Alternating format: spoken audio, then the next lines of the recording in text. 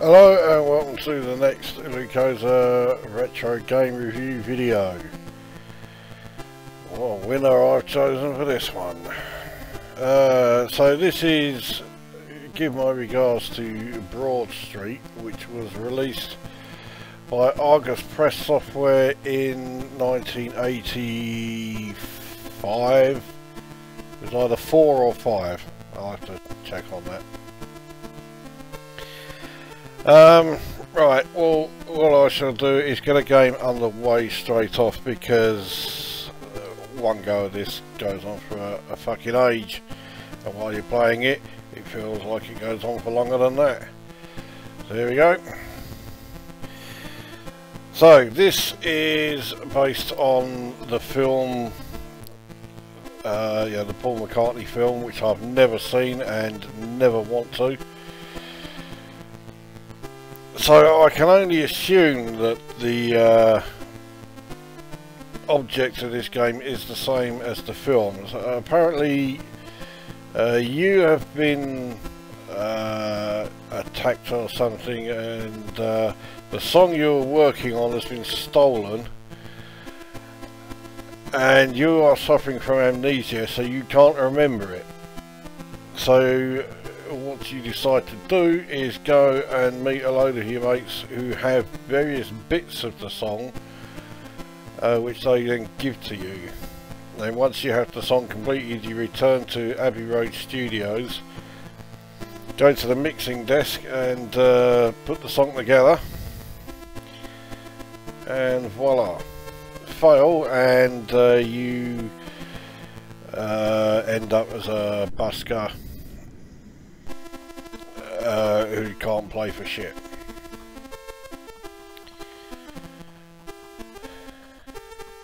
So in order to get the pieces back, you need to basically be at the right place at the right time. Let's put that into some context. You're driving around in a car which is not very easy to control, and you have to be at a certain place at a certain time. Yep, this is the game that basically gave Ocean Software the idea for Miami Vice. So this game has a fucking lot to answer for. Now, unlike Miami Vice, your car doesn't explode when it comes into contact with anything and everything. It will only explode if you come into contact with other cars, as you've already seen. Now, there aren't that many other cars driving around, which means this is clearly a very accurate portrayal of central London. I mean, I'm on the main thoroughfare here. I'm heading towards Oxford Circus. Yeah, here we are at Marble Arch. Not another car in sight, and if you've ever been in central London, you'll know, yeah, that's bang on. Anyway, so in the info panel on the bottom here, so you see the face of one of the friends, where they are, so that's, which is Elephant, obviously that's Elephant and Castle, and what time they were there. Now they were all going around their journeys around London on the Underground, and Holland Park 10:31, and I'm at Lancaster Gate, so wrong one. Holland Park's over here. It was not fucking far away, but I've missed it by, well, long enough now. Here's Holland Park, so I missed it by 6 minutes or 6 seconds in game time. So you just stand around here doing fuck all. So let's just piss off again. Anyway, yeah, so you see the face of them, where they are and what time. Now when that changes, your time, which is in the right hand box, that pauses for a little bit, and I do mean a little bit, to give you a bit of time just to get to, you know, a space where you can then get out of the car and stand outside the tube station. it is easier said than done.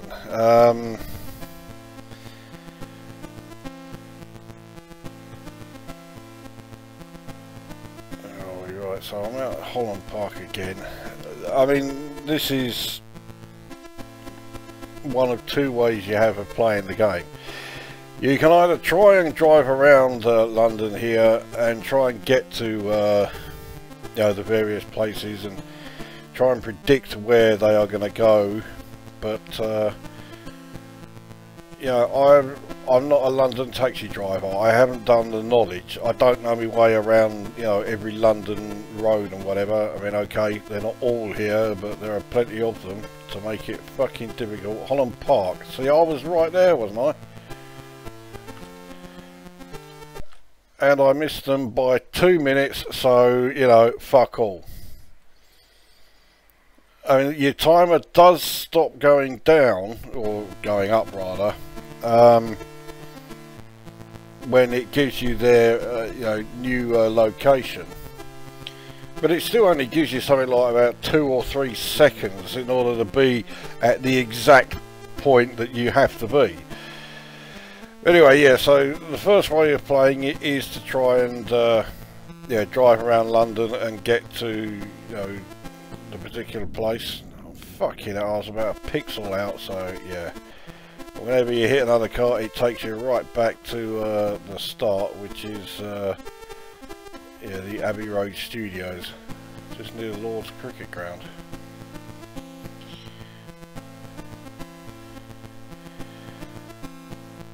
The other way then to do it is the way that I am pretty much forced to do. So you see that fucking Holland Park again, but I'm not there now. Yeah, the other way that I do is go on to the longest road, which is the one that I was on, which has the most tube stations. So here we are. Oh no, it's Notting Hill, the next one. So here we are at Holland Park, but of course I missed them by 17 minutes, so not a fucking prayer.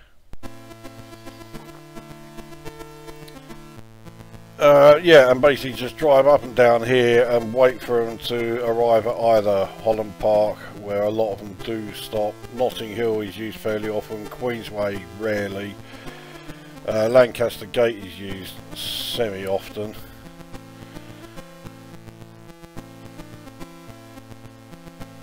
Where else we got? Marble Arch crops up every now and then. Yeah, and basically just wait around here for them, which makes for a really riveting game.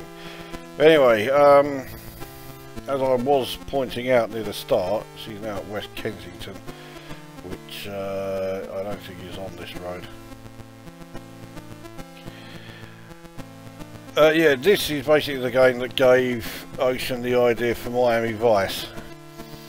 The one good thing is your car only explodes if it hits another car. If it hits anything else, it just comes to this juddering halt. Holland Park again, see, right, I've got to get there fucking fast. And I want the wrong fucking stop. But the other thing is, if, like it's doing now, it's flicking through people arriving at places quickly, and they've all arrived at the same place. So say for example you got this one at Camden Town at 1300, and then someone else just previous to her had been at Holland Park. The Holland Park one gets completely dumped and you would turn up on time, but there would be no one there because it's moved on to the next person. I'll let you figure out how much that fucks you off while you're playing this. To progress in this game is ludicrously fucking hard. And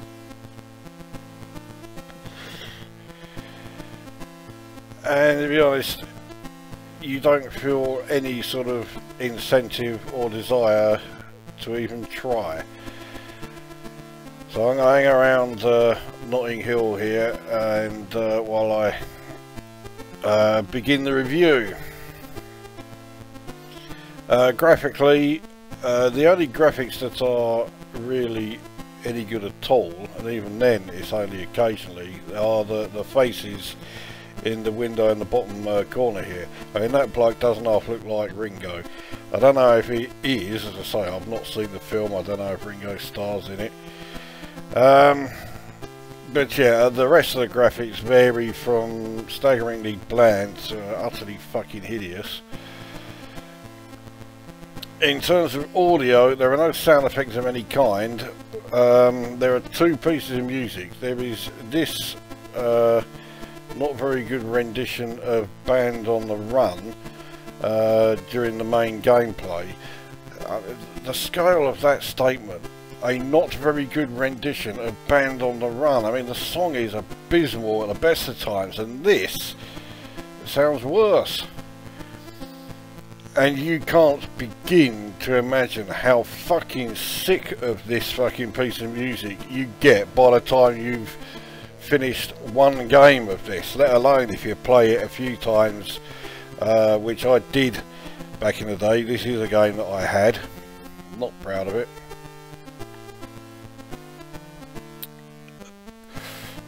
The other piece of music that gets played is if you manage to actually meet someone, you know, by being at the right place at the right time.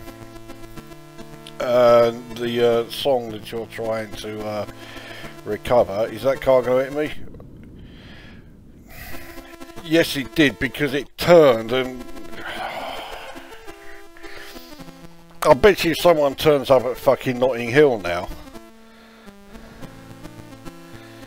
Anyway, yeah, so the other piece of music is No More Lonely Nights.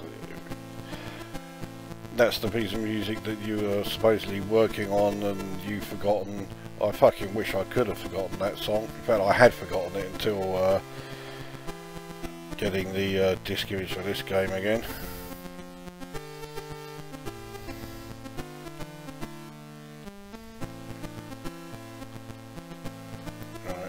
Slow right down until I hit the edge there. No, I'm too far. Oh, okay, I didn't think I was going to do that. Queensway. Oh, I missed him by fucking 6 minutes, so it may as well have been fucking 6 days for this game.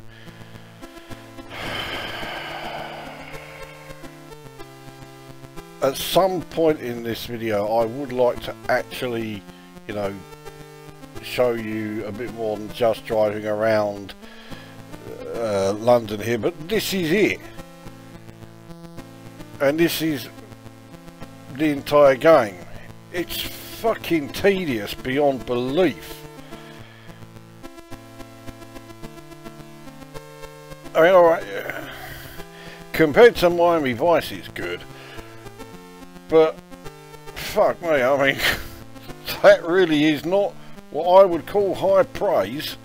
God, this game's good when you compare it to Miami Vice. Well, fucking hell.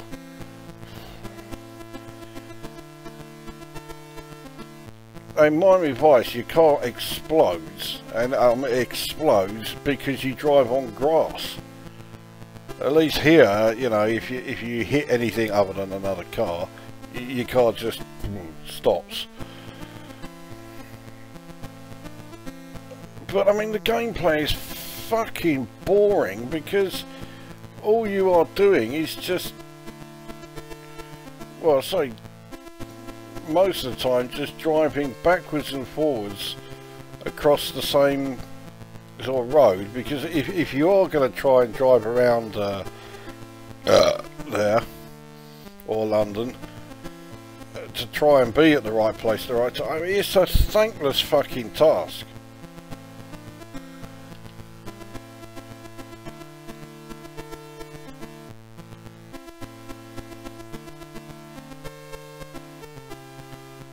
I mean, I've heard some people say it helps if you know your way around London. Well, I know my way around London pretty well. I mean, on the tube trains anyway, I know it like the fucking back of my hand.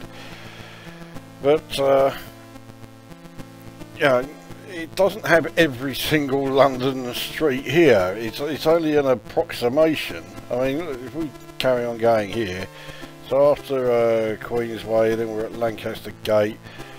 and then it takes us to Marble Arch, and then it takes us on to Bond Street. Well, Marble Arch, you know, is not on the same road as Bond Street. Bond Street doesn't run straight into Oxford Circus. In fact, technically there isn't a Bond Street in London, it's New Bond Street.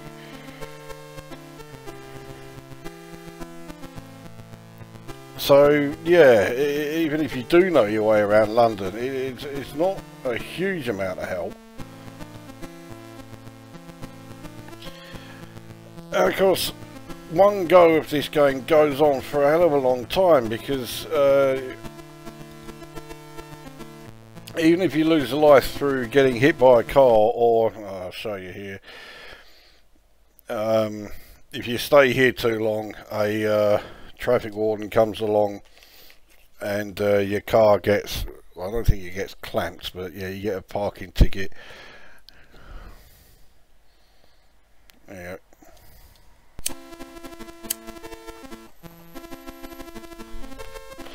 But then when either of those things happen, all it does is take you back to the starting point. It's always the same starting point. So if you've got pretty far somewhere, you know, say you are at the Elephant and Castle, which is, you know, south of the river, it doesn't matter, it just takes you right all the way back there. So if you've been waiting around like I pretty much have to do, and then a car just comes along and hits you, tough. And it's pretty unforgiving, as well as being pretty fucking tedious.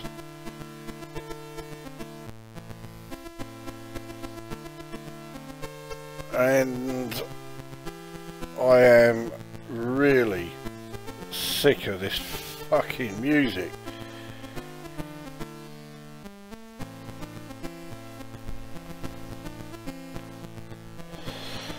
So anyway, yeah, so I covered graphics, I covered audio, and the gameplay.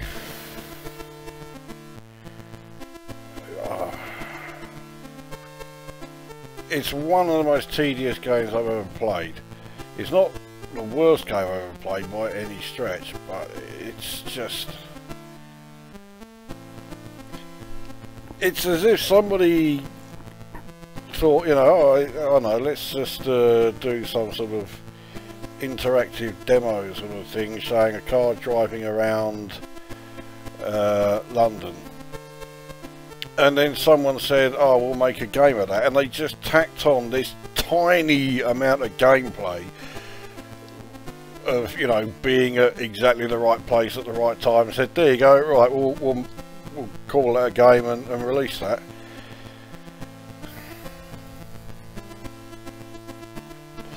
And of course, by making it an official, you know, film tie-in, they probably thought that they could,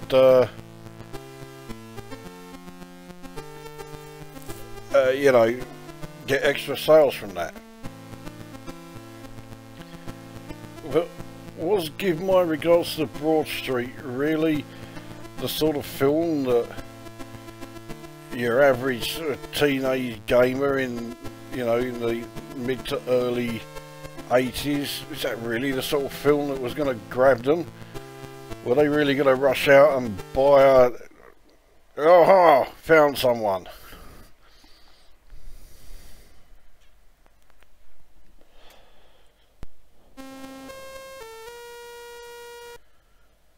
And that's it, just that one piece. So we got one. You have to get 10. Once you have all 10 together, you've got the complete bit of music. So we now bugger off, and we've got to, that's it.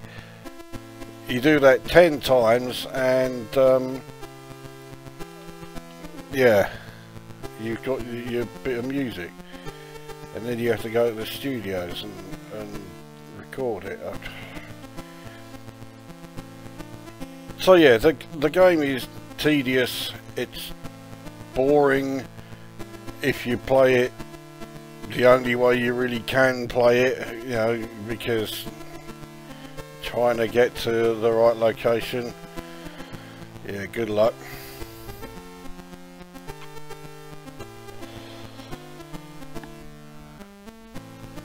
So yeah, I score this 2 out of 10.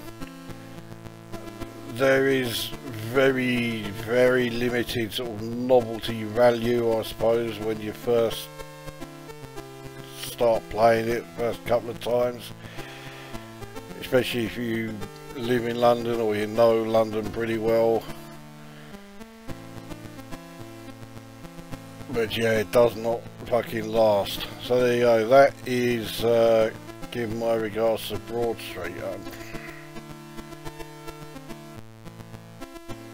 Yes, the point I was making earlier, I mean, is this really the sort of film that, you know, would get the average sort of games player in the early to mid 80s to say, oh yeah, okay, I'll definitely buy that, I want a game that's based on Give My Regards to Broad Street. And I constantly have to remind myself to say Broad Street, not Broadway.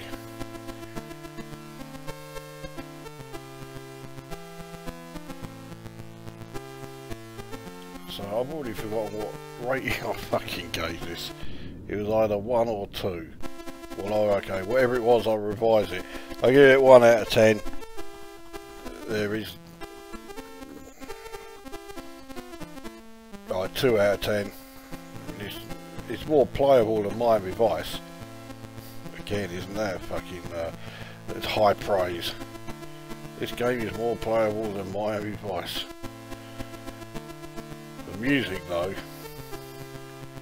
Miami Vice, the game, features some of the best music I've ever heard from a Commodore 64.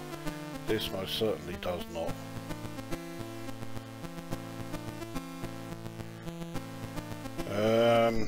Oh fuck. Yeah, okay, right, well, I've had enough of that. So let's give my regards to Broad, I nearly did it there. Give my regards to Broad Street. I'll score it 2 out of 10. It's a tedious game.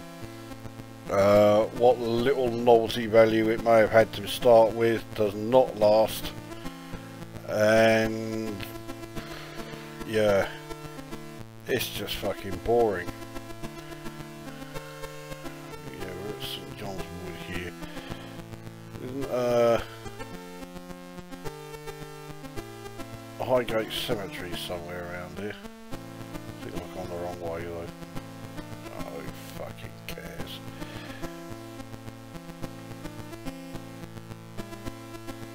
No, anyway, yeah, I've had enough. So, yeah. 2 out of 10 for that one. Don't waste your time, really. That brings this review to an end, and we'll see you at the next one.